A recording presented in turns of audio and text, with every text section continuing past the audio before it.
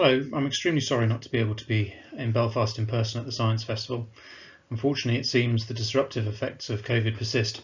However, technology comes to our aid and I'm delighted to be able to deliver this video of my talk, so it is almost as good as me being there in person. The nature or nurture debate is a long-running discussion over whether an individual's characteristics or traits are predetermined by nature, its own genetics, or are shaped by nurture, the environment and experiences it lives in and through. This has at times become quite a heated debate amongst psychologists, sociologists and philosophers, with even the existence of our own free will under question. But almost always it is, of course, a question of both nature and nurture. I am the height and weight I am because I am fortunate enough to have had a good level of nutrition throughout my life, but also due to my genetics. At 6 foot tall, I was never destined to be a jockey. And so it is with many other traits, including physical traits, personality or temperament traits, and health traits or medical risks. The nature-nurture question is a really pertinent one for guide dogs. Training is clearly important, but could we train any dog to be a guide dog? And if not, why not? Is there something in the nature of some dogs that makes them better suited to being, and enjoy being, a guide dog? In this talk, we'll briefly touch on some canine history and take a tour over the lifeline of our guide dogs before looking at some of the traits and characteristics we measure in order to try and improve our qualification rates.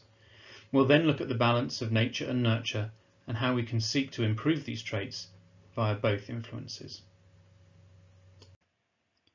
The partnership between dogs and humans is really unique. They are our workmates and our companions. No other animal has such wide-ranging domesticated roles, nor shares our homes and participates in our lives to such a degree. This is a very ancient partnership. Dogs are the oldest domesticated species. Genetic and archaeological research has shown that dogs were probably domesticated between about 20 and 30,000 years ago, during the last ice age. This predates agriculture at a time we would recognise as the Paleolithic or Stone Age. By 3,000 years ago, there were distinct types of dogs based on differing roles and functions, and looking very different to their wolf ancestor. By the first millennium BC, there are lots of different types of dogs depicted in art, such as the two examples here from the British Museum. From Egypt, a drinking cup in the shape of the head of a pursuit hound, and the Jennings dog, a Roman statue of a mastiff type. This division into broad groups based on function continued for centuries, resulting in geographical variations. This was similar to the situation in livestock, where, for example, pig or sheep breeds with very similar functions tended to be named after the county of origin. However, the Victorian era saw a craze for dog showing, and many of these regional varieties became codified into distinct separate breeds. For example, the 4 breeds of setter here, from left to right: the Irish Red, the Gordon from Scotland, the Irish Red and White, and the English. Breeds now became seen as distinct entities, with closed stud books, meaning there was restricted crossing between them, and they became defined by their appearance and behaviours as well as their ancestry. The Kennel Club now recognises over 200 such breeds, from the Afghan Hound to the Yorkshire Terrier. The first, albeit highly speculative, evidence of dogs being used to guide blind or partially sighted people is from a mural in a house in Herculaneum, preserved by the eruption of Vesuvius in 79 AD. Similar depictions are found in Chinese scroll paintings from the 13th century. However, the guiding role of the dog, as opposed to it being more of a companion, is impossible to verify. Nevertheless, various literary descriptions of blind people and their dogs appear to demonstrate at least some recognised guiding role was established prior to the 20th century. One such reference may be found in Charles Dickens' A Christmas Carol, where he writes of Scrooge that even the blind men's dogs appeared to know him, and when they saw him coming would tug their owners into doorways and up courts. The first recorded systematic training of dogs to guide for blind people was in 1916 for German ex-servicemen from the First World War, with training occurring at a number of schools across Germany. In the UK, in 1931, Muriel Crook and Rosamund Bond trained 4 dogs in Wallasey, Merseyside, again to support ex-servicemen who had lost their sight in the war. This operation continued and became the Guide Dogs for the Blind Association, which is now known simply as Guide Dogs, in 1934. Guide dogs moved to our current home in Leamington Spa in England's West Midlands in 1941. Since then, Guide Dogs has continued to grow and has developed a notable public profile. You may well be familiar with guide dogs from our fundraising, and this is critical as the process of breeding and training guide dogs is long and complex and very expensive. We rely hugely on donations, but also on our volunteers who home our dogs while they are on their journey. There's a really good series of videos on the journey of a guide dog on our YouTube channel, which takes you through each stage in detail. We have about 350 breeding dogs who are all kept at home with volunteer breeding dog holders, just like a pet dog. When a female comes into season, she will come into the National Centre for vet checks and if all is well, will mate with one of our stud dogs. She then returns home and most of our guide dog mums whelp in the home with the support from our dedicated staff. So the puppies are born into a home environment and stay with mum until they are about 7 weeks old. During this time there is lots of hands-on support from our breeding dog advisors who visit regularly and monitor the puppies closely to ensure they are growing and developing well. A really important aspect here is good socialisation, which includes exploration of the home, interaction with people and visual, tactile and auditory stimulation. For example, exposure to TV and radio, washing machines, vacuum cleaners, all the stuff around the home. This exposure to stimuli impacts future behaviour not only when they encounter these things again, but also in general in making encountering new stimuli a positive rather than negative experience.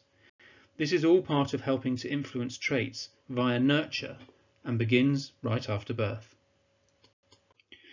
At 7 weeks old, the litter leaves their mum and all together travel into our National Centre near Leamington Spa. Here they spend a week or so having vaccinations and anti-parasite treatment, getting their microchips and having some assessments, as well as much more socialisation. Again, this is all influencing the nurture of our puppies, reducing the likelihood of disease and shaping their behaviours.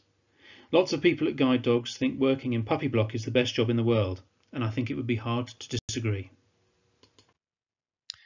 After a week or so, the puppies then travel to their puppy raiser.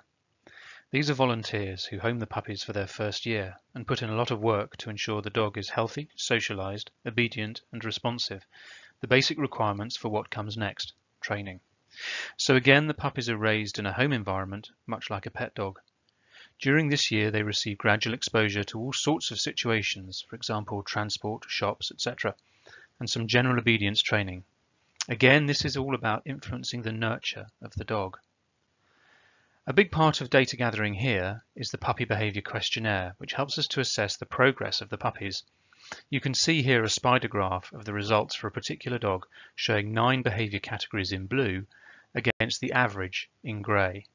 So this dog is better than average for behaviours around unfamiliar stimuli, C, but lower than average for behaviours related to the caregiver, H. All being well, the dogs leave their puppy raisers and enter training at about 14 months old. This training is more intensive and specific, using a standardized approach and something called positive reinforcement. This is a system of rewarding desired actions and getting the dog to associate the action with a particular cue, such as a clicker.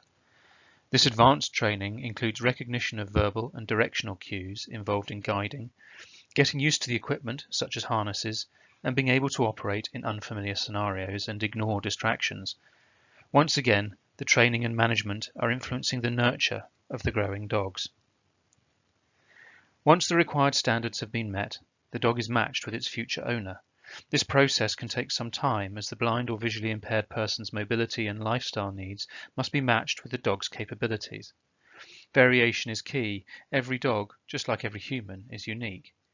Once a match is found, the dog and human work together under the guidance of guide dog staff to get used to each other, and the partnership is made. You may have noticed from the pictures so far that we use more than one, but only a few breeds to become guide dogs. What is the reason we use some breeds but not others? If the attributes required to be a guide dog were entirely trainable, or down to nurture, then we could use any breed. But they aren't. Some of them are due to nature or genetics. To take a really easy example, here is a guide dog at work. Most commonly for us, these are Labradors or Golden Retrievers, or a cross between them, as shown here. If I superimpose another quite popular breed in, you can perhaps see an immediate problem. The miniature dachshund is 4 to 7 inches tall at the withers or shoulder, and the Labrador is about 22 inches, over 3 times as tall. Even if we could make a harness for the mini dachshund, its relation to the guide dog user is completely different. The speed at which it walks would be too slow. No matter how much we alter the environment, the nurture of the mini dachshund, we would not expect it to grow legs as long as the Labrador. This is because its short legs are in its nature. They are genetically determined. Size is a really obvious example of the nature of particular breeds that might make them unsuitable to being a guide dog. But there are more. The differences between dog breeds are not only in physical appearance, but also in their temperament, which influences how they behave. Let's have a look at some examples of breed types that have specific temperaments that predispose them towards certain modern roles. The Malinois Belgian Shepherd and Dutch herders are particularly loyal and have a high drive, making them well disposed to police work. Greyhounds have a high chase drive, but not a huge amount of stamina, ideal for short races. Spaniels, on the other hand, can run all day. They love to play and have great scenting abilities, making them ideal for detection work. Collies and sheepdogs have stamina and intelligence and appear to have an inbuilt tendency to herd things together. And terriers have an incredible focus, chase instinct, and can like to dig. The name terrier comes from the Latin terra, meaning earth, implying that they were developed to hunt underground. So you can see that there is a substantial amount of variation between breeds in all sorts of traits, both physical and behavioural, that is due to nature or genetics. And so at Guide Dogs we have chosen breeds that tend to have the traits and characteristics that most closely align to the attributes we are looking for. These breeds are the Labrador, the Golden Retriever, and to a lesser extent the German Shepherd. These breeds tend to be the right size and have the right mix of intelligence, willingness, and trainability to enter guide dog training. Crucially, they are also less likely to become as distracted as perhaps some of the hounds or terriers, which remember have that inbuilt focus and chase instinct, or to have the restless energy of the spaniels or collies. Despite the general breed differences due to nature that I have described, there is also variation within our dogs. Some will be taller than others, for example. This variation means some of our dogs are more or less likely to become successful guide dogs. Some of this variation will be due to the environment, to nurture, but again some will be due to genetics or nature.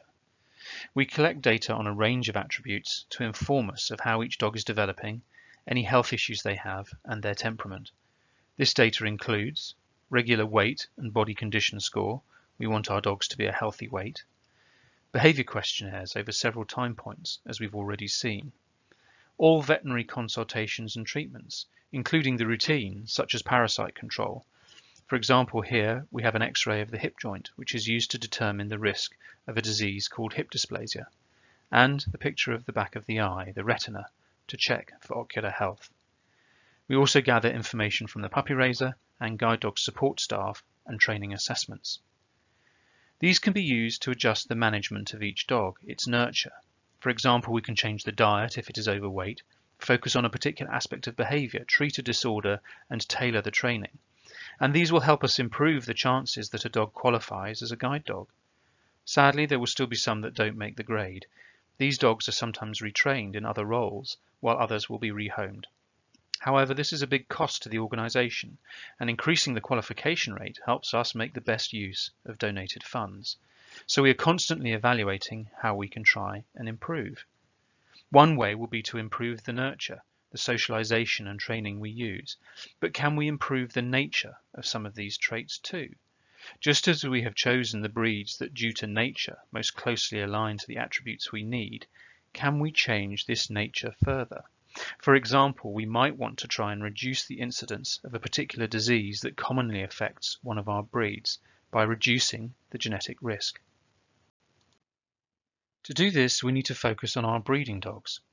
This is a very important role that I have neglected to mention so far. We must breed our own replacement breeding dogs, or else eventually we won't have any more puppies. There are additional traits we want to focus on in our breeding dogs, for example fertility. We want our males to have healthy sperm counts, and we want our guide dog mums to conceive easily and be really good mothers, nurturing their puppies in the nest. You might think that increasing litter size would be a quick win. This is an interesting question. You may have heard about our record-breaking litter of 16 puppies born in November 2021. These two pictures show all those pups. But there were so many that we had to foster some out to ensure that they all got the essential maternal care in the first few weeks that they needed. 16 was just too many for one mum. Ideally, we would like a consistent litter size, not too big nor too small. So we have a lot of information on our breeding dogs, which is useful to decide which dogs to choose to breed from and which pairs to breed to each other. Some of it is due to nature and some due to nurture. But only the nature bit, the genetics, is inherited or passed to the next generation. The nurture or the environment is not inherited. This can present a bit of a problem. For example, here we will consider the journey from genetics to the trait expressed, in this case body weight. At the top here we have our genetic variation in our population, and each individual has unique genetic makeup which helps to determine their body weight. This genetic makeup is determined at conception when the sperm fuses with the egg and an individual's genetics is fixed. From that moment on, while still an embryo, through birth and in the nest, and then as the individual grows, it is subject to all sorts of environmental influences on its body weight, both positive and negative, but these are unique to each individual. Ultimately, when we weigh the adult dogs, we see variation in weights, some being too big and some being too small. If we were to choose breeding dogs based on ideal weight, we would select Dougal, Gnasher and Muttley, and not Pluto, who is too big, or Snoopy, who is too small. But if we look at the genetics up at the top, we can see that actually Snoopy is nice and moderate, but that he has suffered from poor environment. Pluto also has decent genetics, but his environment has increased his body weight. Essentially, the ranking of dogs according to weight is different to their ranking according to their genetics. The environment has muddied the water. And this can be a bit of a problem, because we don't know the genetics and traditionally would use the weight as a guide to it in order to select our breeding dogs. But as we've just seen, there is an inbuilt error, which means we wouldn't select the dogs with the best genetics, as we saw on the last slide. But importantly, genetics is shared by relatives who have common ancestors. Siblings have parents in common, cousins have grandparents in common, etc. And this is the cause of their resemblance. We know that particular traits often run in families, for example here, with closer relatives having a greater degree of resemblance as they share more of their genetics. And this is really useful. By recording the pedigree, which is essentially a big family tree, we can calculate the degree of relationship between all dogs on our database, current and historical, some 65,000 of them. And by using these relationships with the trait data and some clever maths, we can calculate the genetic merit of each dog, stripping out the effect of the environment. This makes our selections more accurate. These estimates of genetic merit are called estimated breeding values, or EBVs. And at Guide Dogs, we currently calculate them for a number of traits to support our breeding program. These techniques were developed in livestock breeding and have driven huge improvements in food yields since World War II. One of the reasons they are so powerful is that you don't need a measure of the trait on an individual itself to be able to estimate its genetic merit, because we can infer it from its relatives. This may sound highly implausible, but let's look at an example. Bulls don't give milk. It's important to understand this, but each bull can sire hundreds or thousands of daughter cows, meaning that they are a big driver of genetic improvement. If just the best 1% are used to produce the next generation, then we will see bigger changes than if we use the best 20%. So it is really important to identify the best bulls genetically, but they don't produce milk. So what do? Well, we look at the average milk yield of their daughters. What these cows have in common is their father, but all they have in common with him is half their genetics. If we determine that daughters from one have a higher milk yield than daughters from another, then we can infer that this is down to his genetics. So by using pedigree information, we can calculate the genetic relationship between all our dogs, and this is the basis for calculating EBVs for important traits. We can also use information derived from pedigree to monitor the levels of genetic diversity in our breeding population. Some traits are entirely genetically determined, for example, coat colour. But this can still throw up some surprises. For example, 2 black Labradors can, and frequently do, have yellow puppies. This is because whether the coat is black or yellow is entirely controlled by just one gene, with 2 variants, one coding for yellow and the other coding for black. But the black variant is dominant and the yellow recessive, which means that dogs with one of each are black, like the parents here, and a dog has to have both copies yellow to have a yellow coat. Unfortunately, in dogs, there are a number of diseases that are inherited in the same way as yellow coat colour, meaning that from 2 healthy dogs, on average 1 in 4 puppies will have the disease. Here, knowing what variants each dog carries is really valuable, as it allows us to mate only combinations that will not result in disease. This has been possible for the last couple of decades using DNA tests, but now with advances in DNA sequencing technologies, the amount of DNA data we can gather affordably is increasing rapidly. And this leads to further opportunities. By replacing the pedigree with DNA sequence, we have the actual genetic data. Relationships derived from pedigree are averages. All siblings will show as equally related to each other, whereas in reality some will be slightly more and some slightly less, depending on how the DNA is sliced and shuffled when sperm and eggs are produced. Knowing the sequence data breaks the constraints of pedigree, allowing consideration of dogs not connected to our population. Furthermore, we can begin to identify genes or regions that influence certain traits of interest and monitor the genetic diversity in much more detail. Guide dogs are now actively researching how to move into the genomic era in our project called Born to Guide, and make use of the sequence data on our dogs, which will further advance our breeding program. So thank you for your interest in my talk. I hope I've showed to you how nature and nurture are so important in the production of our wonderful guide dogs, but also how advances in genetics can help us to mould and shape the nature of our dogs in future. Thank you again.